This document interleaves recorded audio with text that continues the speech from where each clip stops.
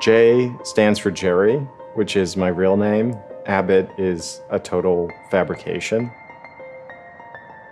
My mom constantly reimagined our living spaces and major construction projects that she did on her own. She was a big influence on me. At the time, I wasn't sure if I wanted to study art or study design, and all the other students were talking about Cooper Union, which was a school I had never heard of. I applied and got in. I was dialing back on the notion of being a designer. There were incredible people to learn from in sculpture and painting and film. At the same time, there was so much interesting stuff going on in the area of design, it kept pulling me back.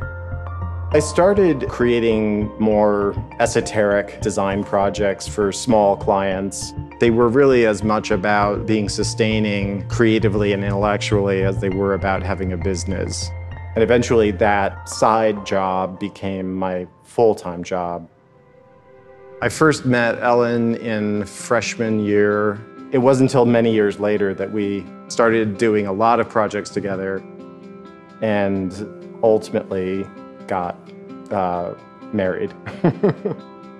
It was very collaborative, down to the point of actually sitting and writing together. I can remember many evenings of being at the same keyboard.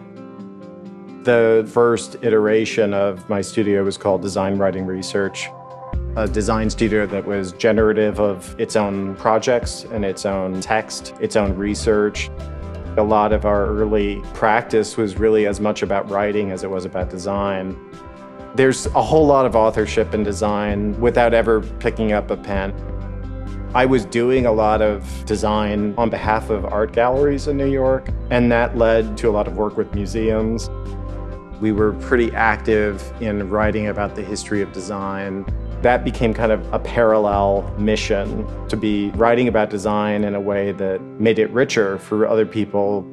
At a certain point in our lives, it felt like I just don't want to raise my kids in New York. I want this other space. I started an office down in Baltimore, and I was maintaining one in New York. I can say I've never missed New York, and it's largely because I've been there every week since I moved away from New York. When I'm there, I love it for what it is, and when I'm here, I love that I'm not there. The opportunity to join Pentagram came at a very peculiar moment for me. I had just decided to launch more fully into teaching at MICA. There was a lot of concern about, will I continue to have the kind of clients and projects that I have now?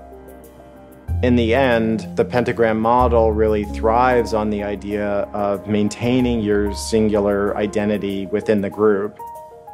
I'm very willing to be esoteric, very happy with being a little more on the margins. And it was a way of pushing myself towards the center. A studio that united architecture, product design, and graphic design, as well as a model that said all partners share equally. A lot of the work that we do has been in the area of cultural institutions, art museums, things related to art and architecture, content-rich projects that had a publication component and an exhibition component. What is less typical is generic corporate work. I think it's for a reason that I work with architects and art museums. There's a visual priority in these industries. As a designer, I just want to be doing things that are as interesting visually as they are conceptually. When I walk into a room, I just want to rearrange the furniture. And it's that same compulsion to figure out where stuff should go.